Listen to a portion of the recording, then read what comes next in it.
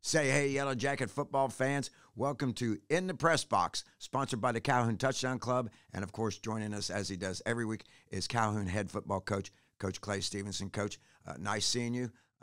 It was an interesting last Friday game at Creekview. Yes, it was interesting to say the least. Never been part of anything quite like that. We've had some crazy times when the lights went out at Chattooga and lights went out here and had some rain delays here or there, but nothing like a 3-hour rain delay in a visiting locker room. It was you start running out of water, running out of food. We had to make some different adjustments on the fly there to make sure we could have something to eat when we left. But I got back out there a little after 11, and obviously didn't turn out the way we wanted to, but it was a interesting night for sure. A game that started on Friday evening and ended on early Saturday morning. There was a couple of attempts to get the team back out on the field, but unfortunately, the Lightning persisted. It was one of the strongest winds I've ever seen in an athletic event when the wind blew the initial rain delay in. I mean, it ripped up the tents on top of the press box. I mean, it was unbelievable. I've never seen fans flee a game as fast as they did. Yeah, you could see it coming in kind of the whole time, and they were doing a lot of construction over at their school, so a lot of dust and everything else, debris that was blowing in, and had a kickoff that pretty much got up in the air and started coming backwards. So that's about the time that they caught it. But it went from a packed stadium to nothing out there. So it's always tough when you have weather come through, and then for that long of a time was different. We won the battle of attendance because we had far more Calhoun fans in the visitor stands than what was left on the home side.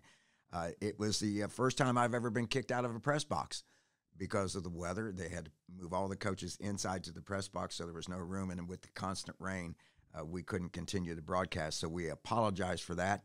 This came at 8:43 in the evening with 8 minutes and 43 seconds left in the first half in the second quarter, and then it finally got resumed as Coach said, at 11:05, and I think we all got home around 2:30, quarter till 3 in the morning on Saturday morning. Yeah, it was kind of that weekend was a fog. Saturday was trying to recoup and get ready to work on Sunday. Yeah, and Sunday came quick. So yeah, 17-10 victory for Creekview. Nice ball team. Yeah, they're very good. They're solid. That's the third year in a row we've played them, and someone asked if they were better this year than they were, and I really don't think so. They've been good the last 3 years. They've been solid. 2 years ago you looked at it and they had that great running back and the beast linebacker, and they've always been solid up front. The quarterback was back this year. Last year we think we had 4 interceptions maybe, and that kind of turned the tide of the game. This year we got 1 pick, but we were on the losing end of the turnover battle, and we knew all week it was going to be a game where we had to go out and play really well and not make as many mistakes as we did. Thought the kids played hard for 4 quarters. We had some kids that played their hardest games they've played in their career. We felt like, but it just we made too many mistakes, offensively and defensively. Too many alignment issues that kind of got us off guard a couple times. But overall, we played extremely hard. But give credit to Creekview. They're a solid team up front on both sides of the ball. They were they're pretty special. Yes, they're a 5A team, and they came in prepared, and they did a good job. We fought hard. We had a touchdown pass called back because of a penalty against the Yellow Jackets. Imari made a nice catch in the end zone on that play.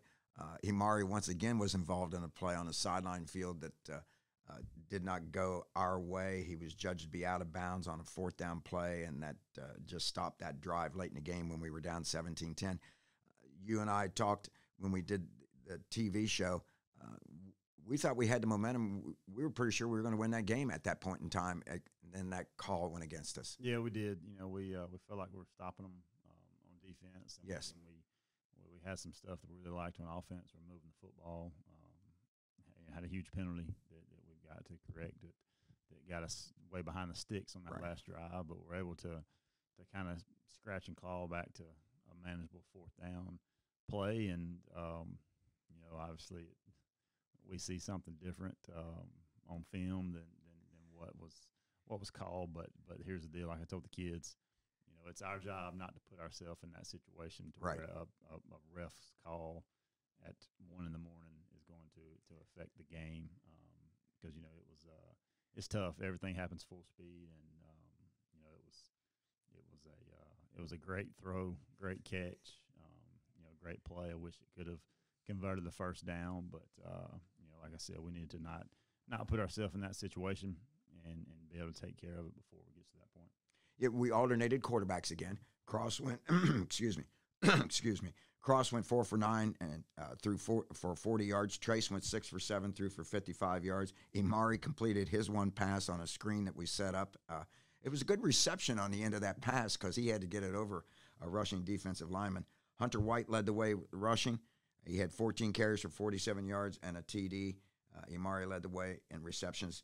He had 5 receptions for 54 yards. And once again, the more we were able to get him involved in the offense, it was really nice. I'm going to bring up one play. We lined up for a play. We were on a drive, and we split Imari out to the side. And I thought this was a great sideline adjustment by you. We called a timeout, brought him back in, and lined him up in the backfield or on the right-hand side. We were moving right to left on as you're visualizing this game. And we put him in motion and brought him out to where it was just one-on-one coverage. That was the pass that was completed. We thought we had a first down. The side judge said different. But I thought that was a good call. And I thought at that point in time, boy, when he made that catch, I'm thinking, we're going to tie this game up. We're going to win this game. Yeah, the play you're alluding to was the touchdown that got called back. Yes. We motioned him out, but anytime you can get Amari one-on-one out there, it's a good opportunity. And we're able to capitalize on that drive. We weren't able to convert the points after the touchdown got called back. And then the last play, like you're talking about, was just a great protection, great throw, great catch, great route, and just didn't quite work out. I got to watch the game from the sideline. I really enjoyed myself. I think I want to get back up in the press box, though. It's a nice Eagles view down onto the field. So it was a very interesting game. It's a learning process for the Yellow Jackets, and we had some additional injuries, but we're battling that constantly. Yeah, it's you normally get this 6, 7, 8 games in, and we're just I guess unfortunate to kind of be scratching and clawing week 1, but very proud of the offensive line had to bounce around. Yes.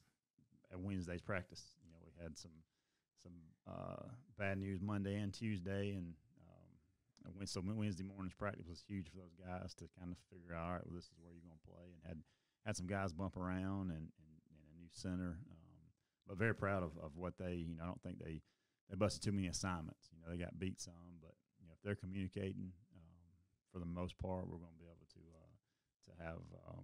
have positive plays, and they did that for the most part. And then both quarterbacks did a great job. They did enough to win the football game for us, and so very proud of those guys, because that was their first time on the road, actually in any game, but definitely on the road, and then having the layoff and the different things where you can't quite. It wasn't a normal football game, so very impressed with both of those guys, and out on the edges, I felt like the receivers and tight ends played decent as well. Yeah, I was impressed coming back at 11:05 p.m. on Friday night. I was impressed with the intensity. I thought our energy level was up. In fact, I thought our energy level was a little bit better than Creekview's when we came back to play. Yeah, it definitely was. We challenged them at the, it wasn't the half, but it was the 3-hour break before the half, that to go out and just have a good time and play football. That's what I think a lot of times too much pressure gets put on kids for it's a game. You're supposed to go out and compete and have fun, and that's what I told them. I said all the fluff stuff's gonna be gone. There's no band, no fans, very few fans, no cheerleaders. So I said, you just got to go out and play for the love of the game because there's nobody out there. And we did that. We went out and played a great, last 2.5 quarters. Just came up short. Yes, I agree with you completely. State Farm Player of the Week was McCaden Griffin. Used to wear number 26. He's now wearing number 6. He had 7 tackles and 3 assists, so congratulations for McCaden Griffin being the State Farm Player of the Week.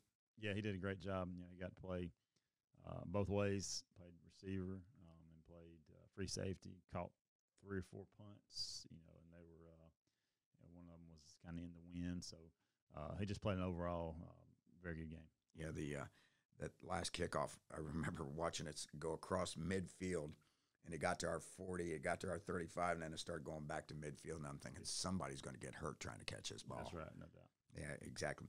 Our Calhoun players of the game, the special teams player was Isaiah Knowles, and boy, did he unload on somebody on a kickoff or a punt. Well, he did. It was kickoff. Okay. He actually was in on a couple of tackles, but that one in particular, he was the first one down there, ran over a blocker and made the tackle. He's a perfect example, like I told the kids on Monday during our meeting, he's a perfect example of just being ready when your time's called. It's beginning of the week, probably wasn't quite sure definitely didn't know he was going to be on the kickoff team. But he's always, he treats practice like a game. He's always practicing as hard as he can. And, you're looking for guys like that when you start having injuries that you can trust. Yeah. And it was a challenge to other guys to not just go through the motions of practice, but go out there and practice, whether you're on scout team or not, or whatever you're in, whatever your role it is, to go out there and be ready to play when the time comes, and he was able to do that. Our Hog of the Week was Grant Prine, playing a different position than he had been playing. Yeah, he did. Wednesday morning, like we said, we had 6:30 practice, so Coach Ether got him on the board about 6:15, and he's a super smart kid. I think he's 4th in his class. Wow. If I'm not mistaken. So, the mental part wasn't as tough for him just because he is so smart. But it's just it's physically it's different. It's a different drop and different calls. But he was able to jump in and play well. Our offensive player of the week was Amari. As we said, 5 receptions for 55 yards. He also rushed 3 times for 12 yards and had a pass completion. He was 1 for 1. He did a little bit of all 3. Yeah. Played a good game. Anytime it was near him, he was catching it. Yeah, and then our defensive player of the week was Alec Upshaw, number 58, with 10 tackles. And by the way, Amari is number 85. 10 tackles for Alec Upshaw, number 58, 1 sack, 1 interception. And I'm standing on the sidelines, and I'm always up in the press box watching the guys, except for when I'm at practice. But standing on the sidelines, it seemed like every time I saw him come onto the field for a series, he grew another 5 or 10 pounds. He's gotten big. Yes, he is. His potential is super high, and he finally, he had to jump in and start most of the games last year. Some injuries as a 10th grader, so we're looking forward to him really maturing and developing as a player. And I think that was the first step to a great next 2 years for him. We're going to talk about the game coming up with Westminster on the 30th. We're going to be off this coming Friday. We'll have a podcast for you again next Thursday also that you can listen to at the Fox 103.5 FM, 10:30 a.m. or stream online at thefox1035.com. And we'll get you all situated there, and we'll talk about Westminster here in just a little bit. But I did want to mention one thing as I'm reading the different websites. Congratulations to Amari, because he was picked as number 3 rated player in a Dynamite Dozen for the Chattanooga Times Free Press. There was a nice interview in the paper yesterday. Most of it was with you talking about Amari, and you had glowing things to say about him naturally. But congratulations to him for being the number 3 rated player out of 12 in Chattanooga area. Yeah, he's a special player, and looking for great things for him on and off the field for these next few months until he gets to college. Exactly, and we don't want to rush things along. It'll happen soon enough, but let's take advantage of while he is here. McCaden Griffin was also recognized in an article in today's Chattanooga Times Free Press as one of the best 9 cornerbacks defensive backs. They've got him listed there. Of course, we've got him playing at free safety, but it doesn't really make any difference. But congratulations to him also. Yeah, no, he's done a really good job. Obviously, a great corner the last 2 years. He's a 3-year starter for us. We just needed him at free safety this year, and he went in there and played a great game. So the rest of the defense, I feel like they did played a tremendous game. There were a few third down conversions that if we could have gotten off the field, it felt like it had been a different game. But overall, they played hard, and that's what you're looking for the first game. Yeah, the black shirt defense had a good game. They only gave up 17 points in very trying circumstances. Aiden Adcock had 2 tackles for a loss. Trey Perkins had a tackle for a loss. Sager Quinn had a tackle for a loss. And speaking of getting big, Sager Quinn is a hoss out there. And Alec Upshaw with his 1 tackle for a loss. So congratulations to the black shirt defense as well as the pound and shoot offense. And like we said, injuries are part of the game. It's like we talked about earlier, just an opportunity to develop depth. We wish we didn't have them, but it's going to happen. Yeah, no, this week for sure we've been able to get a lot of people some reps. Yes. Normally you don't like off weeks after a loss, especially first game of the year. It was kind of a unique off week, but it's been good this week. We've been able to get a lot of individual done, which is where we go back to the basics of blocking and tackling and that kind of thing. So that you don't normally get to have too much when you're game planning for the week, And so it's been a good week so far. We got a couple more practices to go, so hopefully we continue to get better amongst ourselves, and then get some people healed up and go to work Sunday and be ready for next Friday. And when you go to church this weekend, you might say a prayer for healing for a lot of the players, as well as your own personal preferences and your own personal prayers. The schedule doesn't get any easier. Like we said, we do not play this coming Friday. We are off, and on the 30th, we will be taking on Westminster Wildcats, a traditionally strong private school out of the Atlanta area, then Cartersville, and then we end up with Cambridge.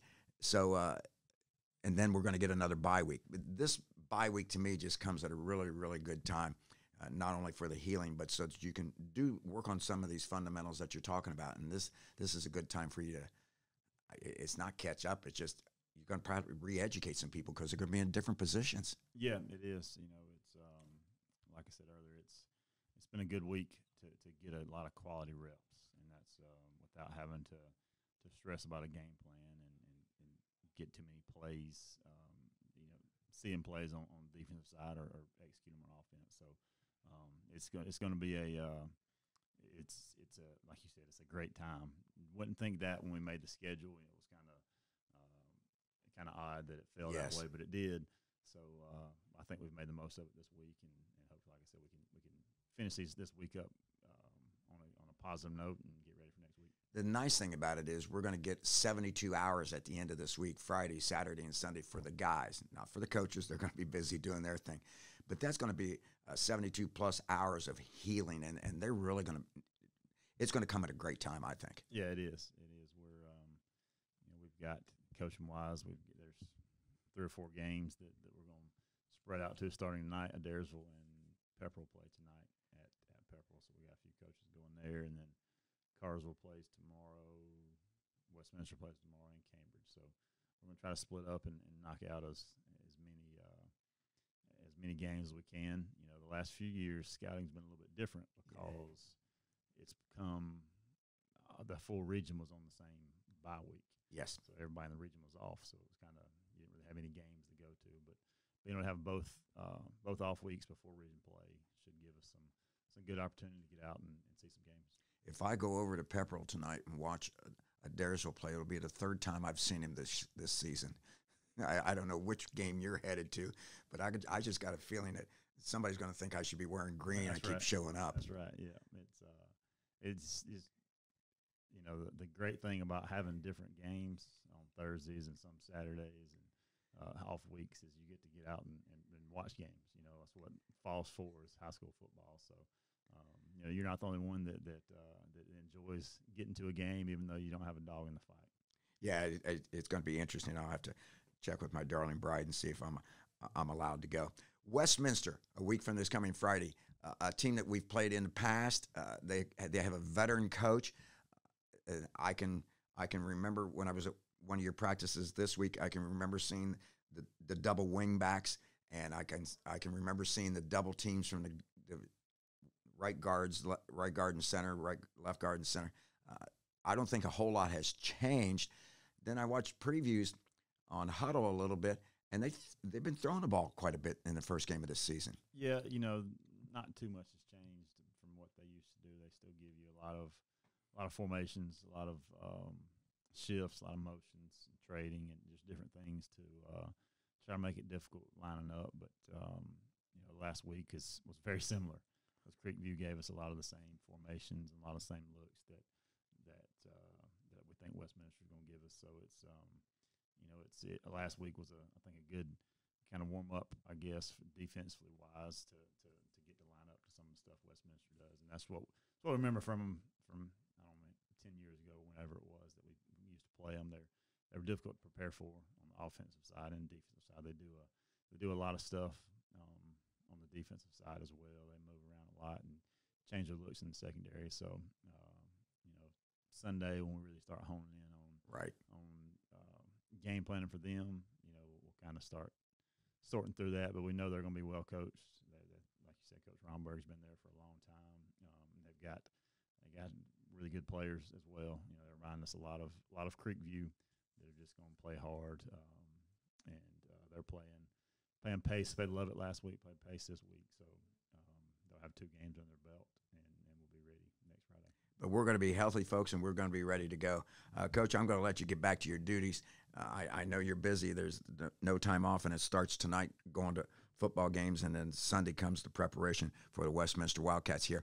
And one more mention, we are going to be honoring our 2014 state championship team. It's a 10-year anniversary of that championship on the 30th of August when we host Westminster. Yeah, hopefully we can have a lot of those guys. It's crazy. It's been 10 years. Yeah. I can remember that like it was yesterday. Hope was pregnant. Yes. We had Tucker 3 days after the game, I think. Oh, I remember. Maybe 2 days after the game. So I remember watching her come to the games. I mean, she was getting assistants going up and down the bleachers. That's right. So it's crazy. It's been 10 years, but hopefully we can get a lot of those guys out there pregame and reminisce a little bit, and then put on a good performance for them during the game. We really appreciate you listening, folks. This is being brought to you by the Calhoun Touchdown Club.